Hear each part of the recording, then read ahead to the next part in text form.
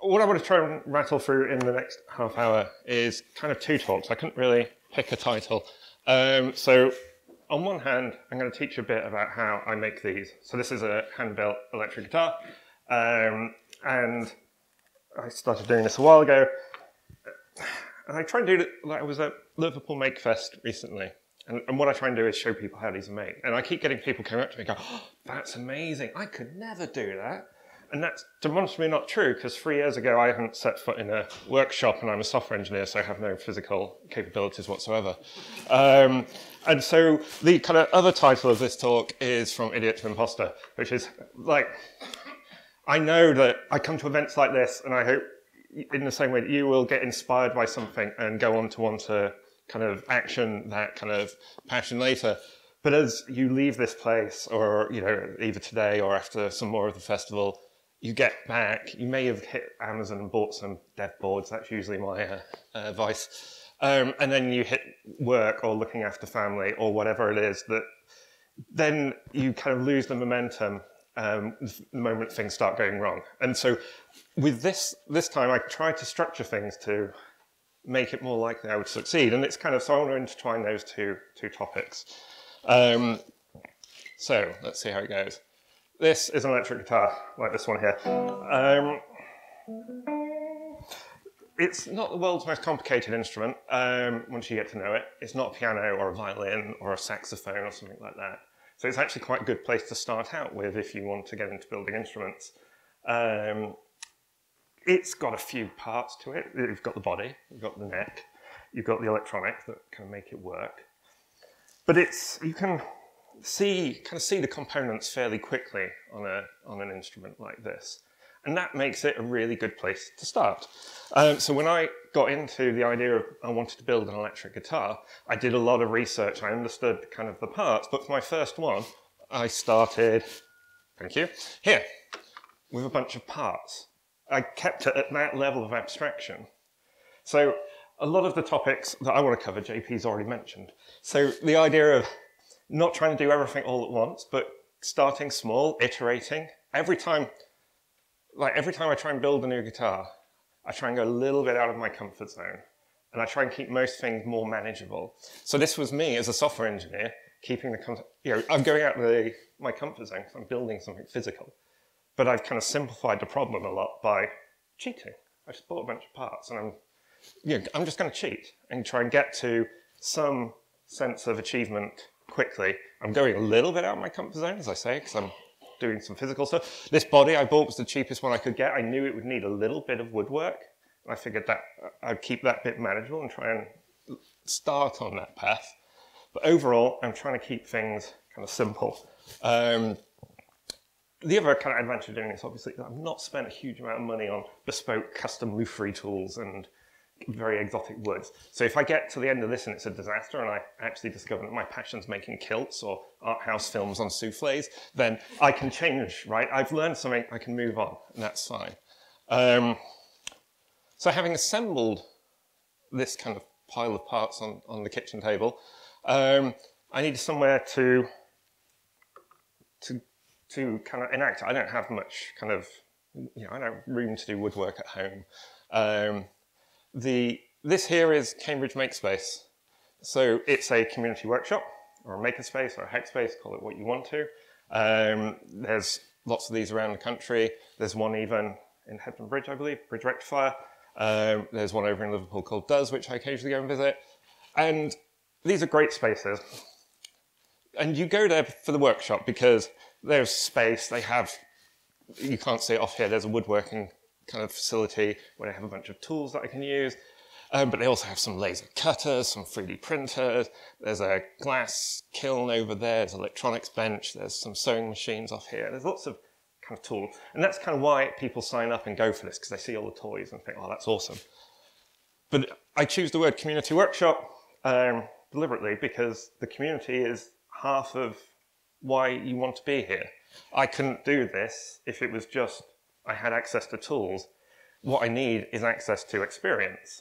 And I didn't realize that when I joined up, but what's important is all these people you can see here, the members, they all know stuff that I don't know. And none of them build guitars. right? Not that I'm aware of. But they all do makery stuff. So there's a guy at the back there on the electronics bench. He probably knows how to solder better than me, and I'm obviously going to have to learn how to solder electronics at some point. So I can, in exchange for helping him with one of his projects or a beer, or just out of, people just do it because they want to help. Being in an environment like this, where there are other people, is just a huge key to succeeding. So if whatever it is you take away that you want to get passionate about, trying to find a community to be a part of, be it physical or virtual, just surrounding yourself by other people moving forward in whatever it is they're doing is great. And over time, I slipped from being in that 80% that JP was referring to. When I signed up to Makespace, I didn't really go that much. I thought it was a good idea. It was like a gym. You felt good about it, but never where I went. To now I'm kind of slipped into the 5% because I've got the time to help.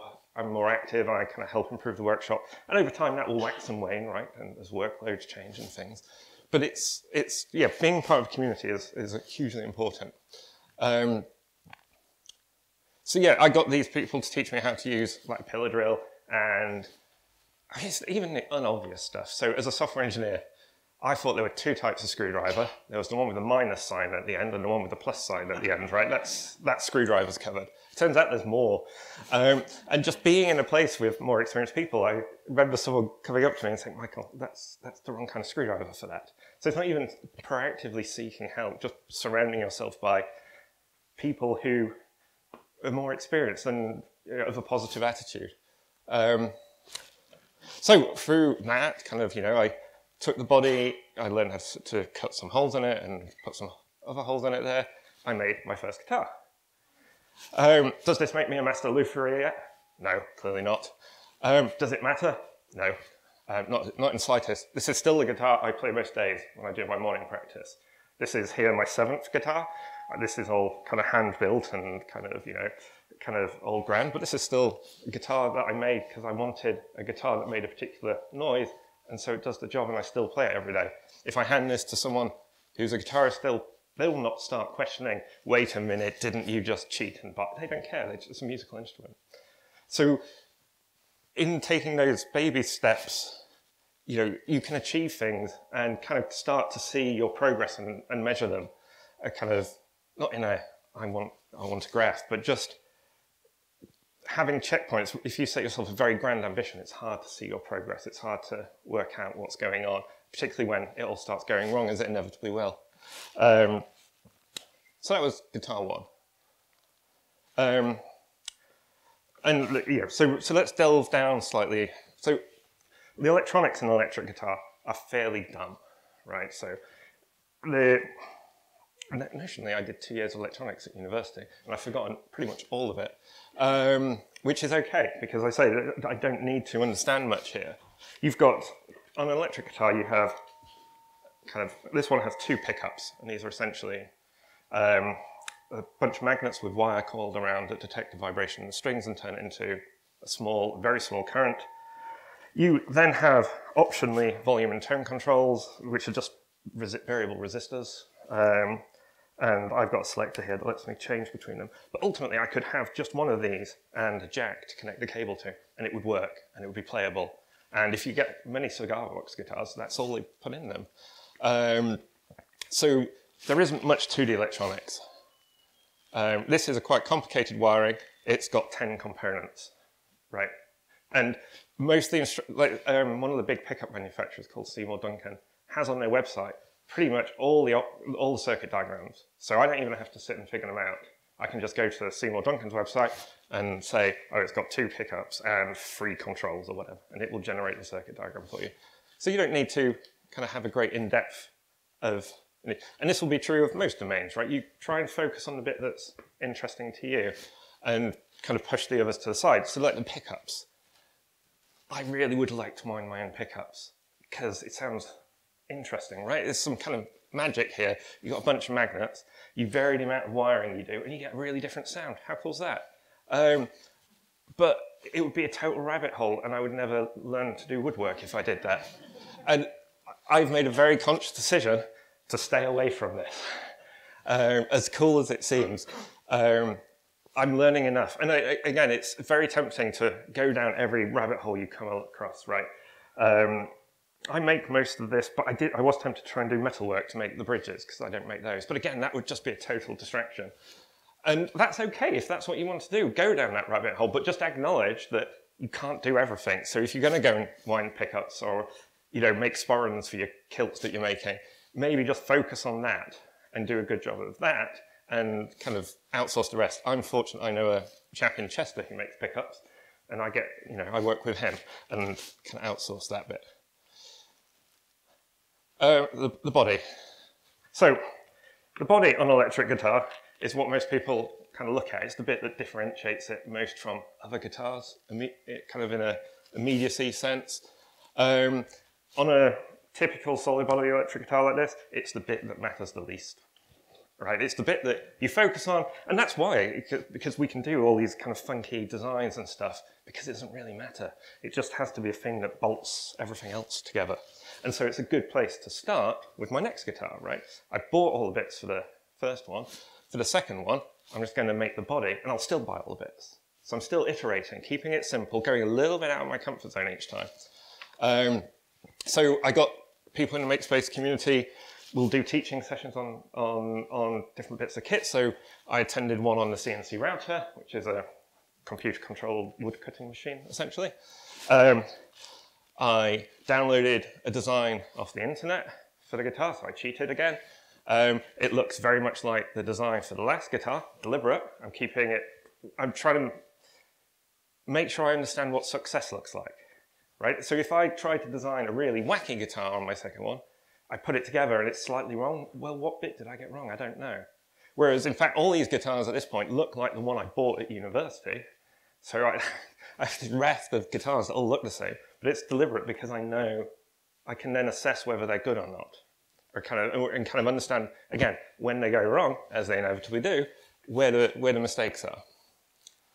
So yeah, at the end of it, I have a nice body for this guitar.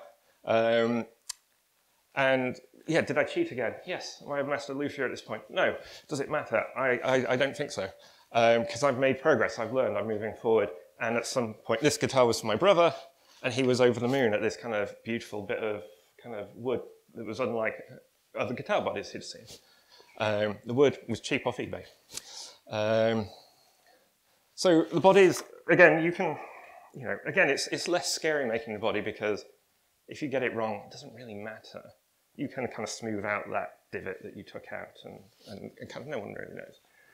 The one bit you have to get right is the fret positions on the neck. So these are the frets. So this is a guitar. This here is the scale length. So the thing that's kind of important on an electric guitar is this is your nut, and here is the saddles on your bridge. This is called your scale length. On this guitar, it's 24 inches. On the previous guitars, it was like 25.5. A bass guitar is just the same, only it's a longer scale length. So they're like 32 inches. Baritone guitar, kind of 27 inches. A ukulele, somewhere down here. I don't actually know the number. But ultimately, they're all working on the same principle. You're just varying the scale length. I'm not sure how many people were prepared for this. I probably should have put a warning up that we were about to do a gear shift from woodwork to JavaScript. As I said, I'm a lapsed software engineer. How do you work out where the frets go? It's actually not that hard. It's only this line here that really matters in all this. And if we look at this math.pow is just like doing powers. So you can do that on a pocket calculator, right? 2 to the I divided by 12, where I is like 1, 2, 3, 4, right? We've got a divide and we've got a minus, and we know the scale length because we've measured the point from here to here. So that means if you're building a guitar, it doesn't really matter what the number is here, but once you've worked it out, if you sit down with a bit of paper and a pocket calculator, you can just do this, kind of take you 15, 20 minutes, whatever, and you can work out the position of all these, right? So again, even though you need to know this number, and these frets have to be accurate relative to that, it's not rocket science to work it out. As I say, I'm a computer scientist and inherently lazy, so I wrote a web page to do it for me. So these numbers here are just calculating the positions for a 25.5-inch scale length guitar. And you know, I found out that other guitar builders are lazy as well, because a bunch of people now use this tool that I wrote for myself, which is a nice way of being able to kind of give back, bringing some of my expertise from my domain to bear on the kind of thing I've taken up, means that you often have a different view on what it is you're doing, or a different approach. And I'm not exactly the world's best luthier, but I've been able to help other luthiers, which is kind of cool, I think. As an idiot, I'm helping other people, so it's good. However, for the first time I did the frets, I cheated. I bought a neck without frets, and I just put them in. The reason I did this at all was because for Guitar 2, which my brother wanted gold kind of hardware on the guitar, on the grounds presumably has no taste. But if you look at most guitar necks, they'll have silver, sorry, not silver, stainless steel or nickel frets. And I wanted gold fret wire for this. My brother had asked for gold hardware, damn it, he was going to get it. And so I found somewhere that did kind of gold alloy and did the frets myself. This was really stupid on my second guitar. I broke my own rule here.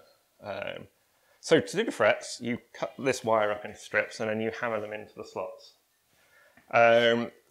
That's a bit annoying because the slots are really narrow and ultimately you're trying to kind of press them in while hammering, so they don't really want to go. So this takes me like, you know, a couple of hours or something. However, because you've hit them with a hammer, they're not all flat. They're all kind of up and down. And if, you know, so as I'm sliding my finger, the note only changes when I hit a fret, right? So it's the fret that's defining the note. And if this fret was too low, instead of getting that, I might get that note, which would be sad when you're in the middle of your, you know, rock god moment on stage and you ring out the wrong note because I've messed up the fretting. So I have to, you know, masking tape up the fretboard. I take some straight-edged files and I file all the frets down. That takes a bit of time. However, these frets, which are nice and round when I bought the wire, are now flattened. And so as I do that, there's a kind of, if they're not round, my finger will stick. And again, I'll not get the kind of slide I want. So I have to take more files and round the fret back over. I really hate this.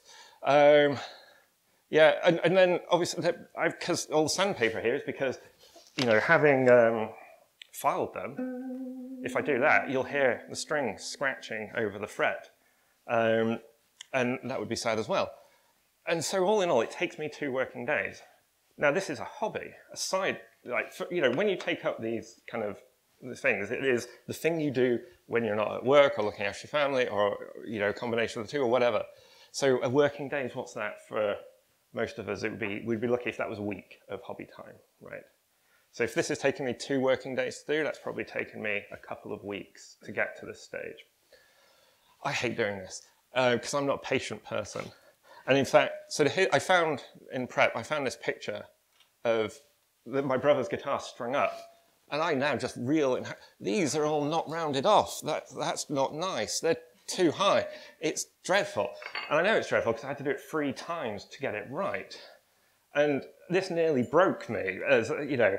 This is like, I just can't get this right. I've committed to do it and it's just going wrong. And yeah, it took me, I think the first picture I've got of this is like November. I think I finally got it done in January. But the thing that kept me going is the guitar is for my brother. He asked me to make it for him, having seen mine. Because he's not paying for it. He just, you know, I'm doing it because I want an excuse to do stuff. But I've said to my brother I will deliver him a guitar. So I have someone out there who hopes I will succeed, right? And the thing that kept me going when after the second time, another 2 weeks has gone and I've still not done a good job, and it is not an instrument, it is just a bit of sculpture at that point. And why am I going to spend another 2 weeks doing it? It's because there's someone who hopes I'll succeed out there. And that's something I encourage you to find in whatever it is you try your hand at. I use the word customer, but I don't mean customer, I just mean someone who's engaged with what you're doing. I write a blog every week of things that have gone right and wrong. And part of the reason I do that is, again, like people expect me to have done something every week, no matter how small. So when it's all overwhelming and I'm looking at this thinking, I can't do this again, it encouraged me just to do a little bit each week and just move forward a little bit. So I've got something to write in my blog. So just kind of finding that structure where there are people out there who are kind of willing you to succeed. And finding that could be signing up for a show. Again, taking part in a community. Anything that helps you externalize that kind of desire to succeed. And it's worth it because this is my brother on stage at King Tut's Wawa Hut in Glasgow. Behind me are like 200 people having a blast. And in all my life of shipping software and making things, this is the most proud and happy I've ever been, right? I was in a venue that I used to go to when I was an undergraduate, and everyone's having a blast, and in some small way, I'm a part of that. And so that kind of persistence pays off. But I would have given up had it not been for my brother, because I would have gone and done something else. Cool. The neck. The frets sit in the neck. The neck is the bit that is, like, with the frets in, is the bit you have to get right. It's the bit that no one looks at or thinks too much about, but it's the bit the musician interacts with. And the neck is frustrating in the way that you put it together. So you start with a plank of maple in this case. You kind of cut off the bits kind of from the side. There's the thing in the middle called the truss rod. Who's seen a truss rod before? This here is the metal rod that goes inside a guitar neck. And the nice thing about it is it's adjustable. So if I twist at the end, you can come and have a play if you can't see. It bows out in the middle. The strings, when you put the strings on a guitar, will try and pull the headstock around this way.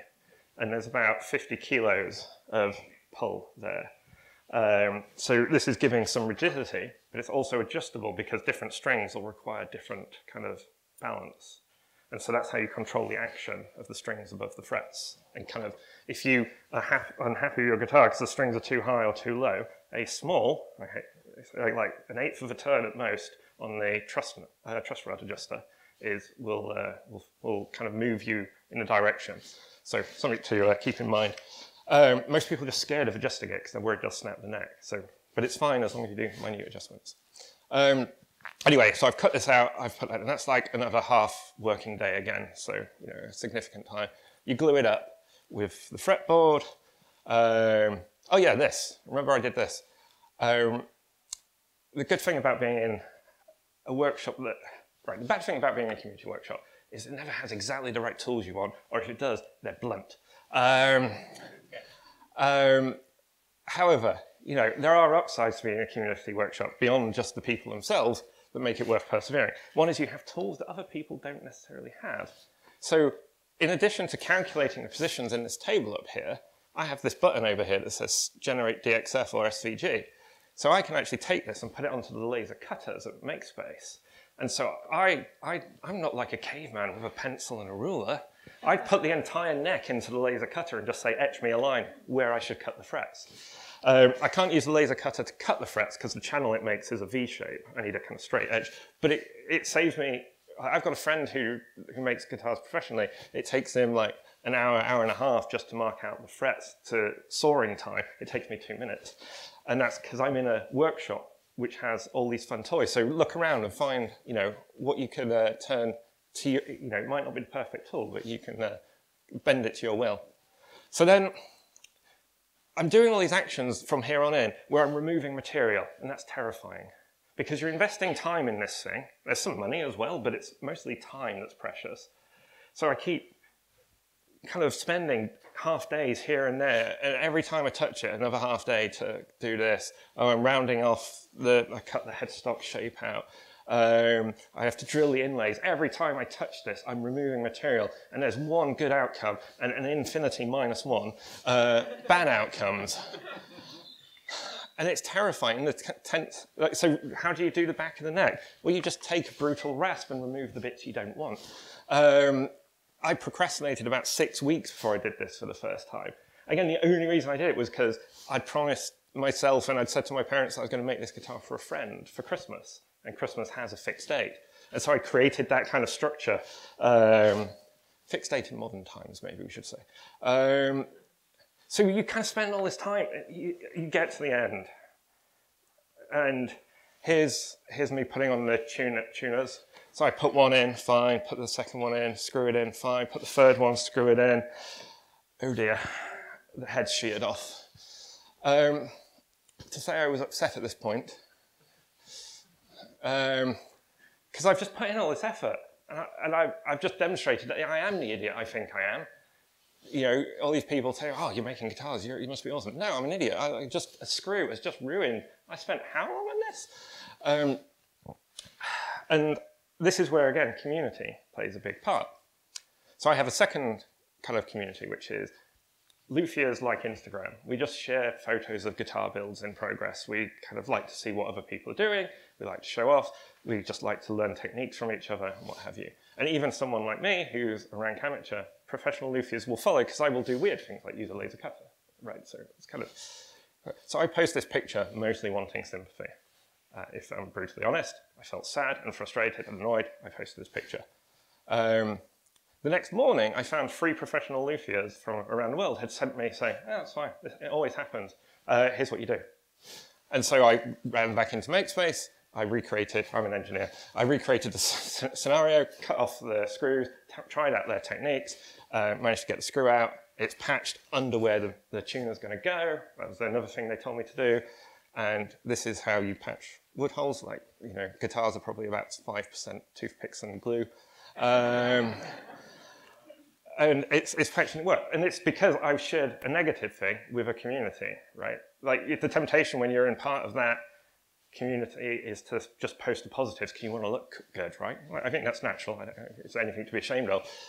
But it's also important to post your failures because things go wrong all the time. And you're doing 2 things here. One is you're opening yourself up to people being able to say, oh, no, that's okay, that happens. Here, let me help you. And also you're normalizing the fact that this is bad things happen, right? I've not yet worked on a guitar where something hasn't gone wrong.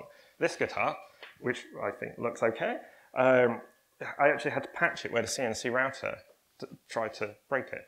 And so, right, but everyone who picks this up and looks at it think, oh, that looks amazing. They don't think, oh, look, yeah, all went wrong there, didn't it, mate? Right, I mean, you guys are going to think that now, but, you know, not kind of the rest of the world don't. Okay, this is kind of the last bit because it's an adjunct to the guitar. We've gone through the body, the neck, the electronics. The amplifier is an important part to your guitar. This amplifier here is the one and only amplifier I've built. I didn't want to build an amplifier, so from that point, it's an abject failure. What I wanted to do was build more guitars. However, the way I wanted to get into doing my own designs rather than copying other people's designs was I wanted to learn CAD, kind of drawing, or kind of the 3D modeling on computer, getting them out to manufacture. And an amp is a box. So it seemed a good first project, right? The insides electronics aren't kind of outsourced that, but the box was what I made first in CAD. So I spent a couple of weeks learning how to design the box, how to tell the computer to cut the box out, and then cutting the box out. And I'd encourage you, when you do this, you end up kind of as a box and a finished amplifier. It's always, my goal is making guitars. This was a kind of side, kind of distraction on one hand, but it had a purpose. But the thing I'd encourage you to do when you do this is take them to completion. Because I made that look like a linear process, and it's not. Like, what happens is you kind of, oh, stop playing, thank you. You draw the box and you think you're good at this now. And then you go to try and lay it out, and then you realize, oh, this is too tight a corner, I can't do this, I have to go back here, and yada. And then when you try and make it, you realize you can't lay it out on the sheet of wood because the wood's actually not as big as you thought it was. And so you have to go back here. And so pushing through small projects to completion is always important because it will reveal the gaps that you otherwise have missed.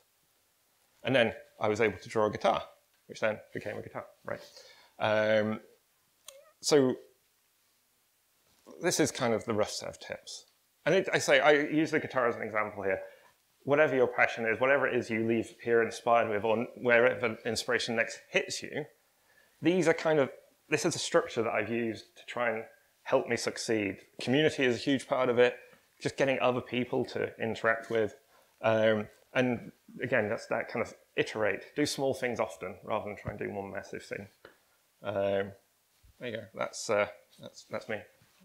You can have lunch now.